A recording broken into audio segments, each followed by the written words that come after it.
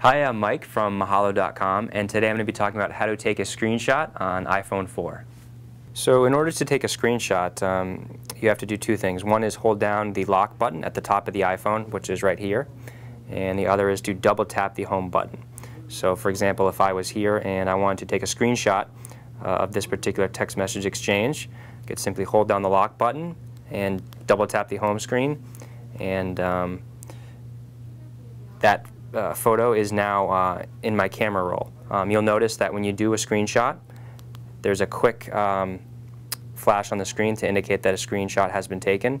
So now if I go to my camera roll and I click on the pictures, there's a screenshot that I just took and the one previously to that.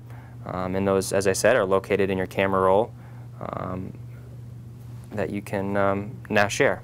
And that's how you take a screenshot. Thanks for watching these videos on the iPhone 4, and if you want more information, check out some of these videos here.